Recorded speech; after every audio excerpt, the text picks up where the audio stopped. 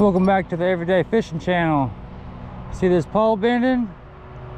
Oh yeah, we got a live bluegill on there. Let's see what we got today. Oh yeah, that's what I'm talking about.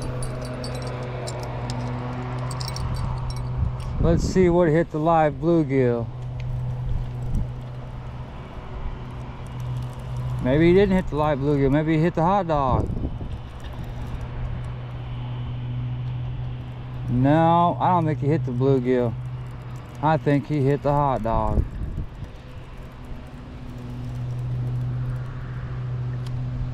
Yep, that little joker hit the hot dog. Now where's my bluegill? I think he's still alive. Yep, he's still kicking. We gotta get this old catfish off of here though. Unless he's gonna kill my bluegill. Hey man, chill out. Yeah, chill out. We'll get you off the hook here. That way we can get the bluegill back out there. There we go. We'll let the catfish go. Boom. There he goes. Alright, now let's get this bluegill back out there. Maybe we'll get a bigger kitty catfish on this live bluegill here. Fingers crossed.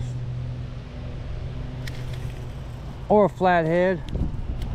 Flathead's what we're really fishing for. There's I caught a 7-pounder out of here, 6 or 7 pound. And then another guy caught a 36-pound flathead out of this little bitty lake.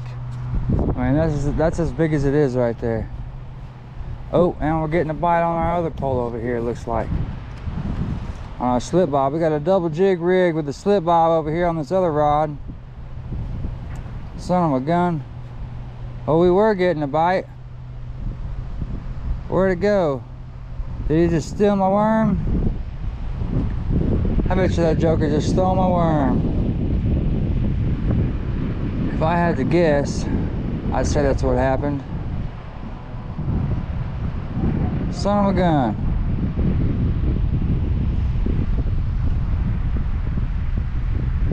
Well, that's alright, not a big deal. The old worm stealing son of a bluegill. Oh, darn. Tell you what, man, this bluegill being some real pests out here, eating up all my hot dogs, stealing my worms. Which I guess that's my fault. I didn't even have the pole in my hand. Let's see if we even still got a worm on there. Yeah, we do. Check out this setup though. Slip bob, the top jig with a worm, and the bottom jig's got a live minnow on there. I think we're in good shape. Let's cast it back out there. Let's go and cast it back out there.